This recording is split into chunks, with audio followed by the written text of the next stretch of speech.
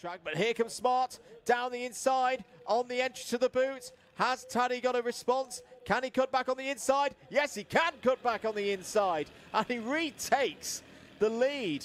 On the lap chart, it'll show he never actually lost it, but back comes Ronnie Smart side by side as they go through Oblivion. Connor J. Winfield is back on the scene as well. He's closed right up after losing time on the previous lap. We're on the final lap, 3 wide, almost as they go up into Christmas Corner. Max Taddei still leads this race. Connor Winfield tries to cut to the inside, as does Ronnie Smart. Ronnie Smart takes the lead of the race. Is there going to be a line down the inside for Winfield? Smart holds it round the outside. Kiern Sullivan is back in the picture now. Ronnie Smart takes victory.